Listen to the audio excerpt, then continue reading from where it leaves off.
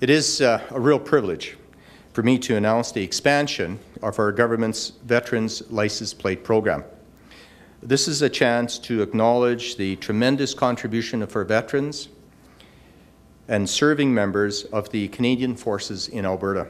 Now, as of August 16th, members currently serving will be able to apply for a Veterans Plate to reflect that they are serving their community right now, and then they'll keep that plate as long as they go and when they retire. So it's a great day, a long time coming. It was felt throughout the last number of years that there's quite a few soldiers, sailors, and airmen and airwomen who have served, continue to wear a uniform, but they have served on operational missions and they've served their country loyally, be it internationally or domestically, and that they should receive those recognitions. If I can just add that, going into one of my previous lives, a veteran is a veteran is a veteran, okay, and there shouldn't be any distinction between World War I, World War II, Korea, modern day veteran soldiers.